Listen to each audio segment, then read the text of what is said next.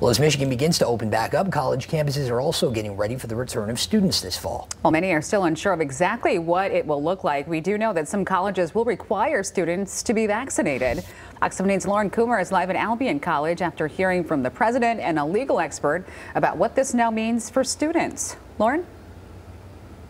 Yeah, Doug, Janice, Albion College will require all their students, staff, and faculty to be vaccinated before returning to campus this fall. They're currently the only campus in Michigan requiring everyone to be fully vaccinated. We will be requiring the COVID-19 vaccination for all students, faculty, and staff at Albion for the fall semester.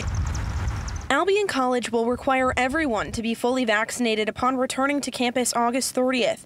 It was a decision they say was crucial to return back to normal. Throughout the pandemic, we have taken a proactive approach with our students about health and safety, not only for students, but faculty and staff, and we felt that this is the right decision. I feel a small poke. A decision motivated by the response to the 7 vaccination clinics held on their campus and the thought of students' best interests going forward. We were unable to get student reaction as the school is on summer break.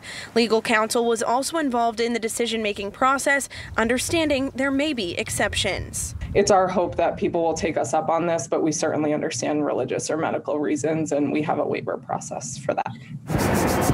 Can they require it? And the answer is yes, they can, even if they are public universities. WMU Cooley law professor Michael McDaniel saying this is nothing new and compares to meningitis B. It's not against the law to put requirements like this in place if it's protecting the health and safety of the public.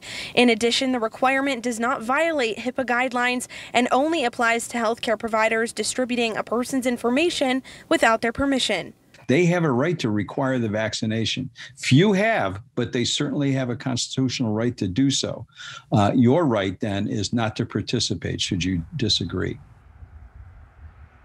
As of right now, there are only 3 other Michigan colleges requiring some form of vaccination. That includes the University of Michigan and Lawrence Tech, who are requiring their residential students to be vaccinated, as well as Kalamazoo College, who is requiring all of their students, but not faculty and staff, to be vaccinated. Grand Valley State University and Western Michigan University are currently not requiring any form of vaccination, but are encouraging it.